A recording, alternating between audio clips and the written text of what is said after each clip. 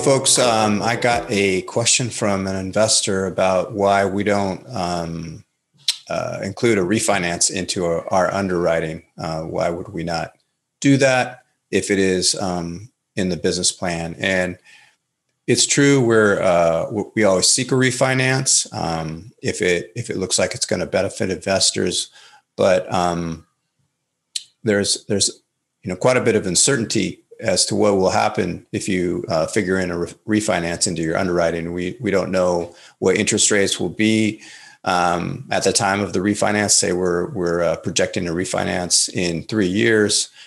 We don't know what the interest rates are going to be, or whether financing will be available.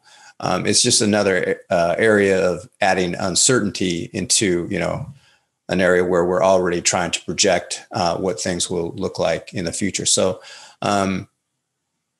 the business plan, we go in there, we renovate the units, we fix up the building, we fix up the interior, the exterior, we get it operating better, and you go back to the bank and you get it appraised with a higher value, and now you've upped the value on the asset, and you can seek a refinance, pull cash out, return it to the investors, and stay in the deal and earn cash flow. But again, it's very difficult to predict what exactly that will look like. So we sort of remain conservative. We do remain conservative and not include refinancing into the numbers. So to illustrate, I'm going to share my screen here and show you, I believe what I said to the investor was that it juices the return. So I'm going to show you what that looks like. Down here, you can see this is a solid looking deal. The internal rate of return is 15. And we got average cash on cash, 8%, roughly. So not too bad.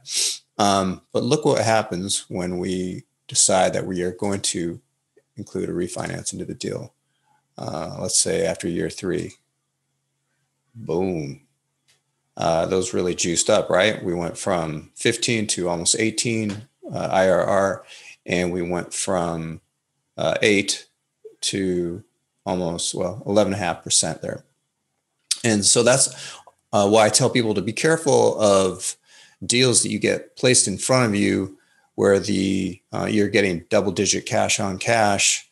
You just have to look under the hood and make sure that they're not including a refinance, because it will do this. It will juice the returns. Our latest deal actually has 10% cash on cash, which is outstanding. And, as I say, we don't include a refinance into projections. It's just a straight 10% cash on cash. That is good, in my opinion, from what I've been seeing over the last several years. So, just why is that? For those of you who don't know, we're looking at cash on cash return up here. Let's say it's 8%, right? Here's your annual cash flow. You're earning 8% on a $100,000 investment. You're earning $8,000 in annual cash flow. You divide your annual cash flow by your initial investment, right, to get your cash on cash return. So what happens if we return half of that capital back to you, the investor, and you have less money in the deal, right? You have $50,000 in the deal. Boom. Look at that. 16% cash on cash. That's beautiful. That's what can happen. That's what we hope will happen when we seek a refinance, which is what we're doing in our last 2 deals. But we're not banking on that because we want to keep our projections conservative and not get people's hopes up too much. So I hope that makes sense. That quick little example. I'm gonna stop sharing.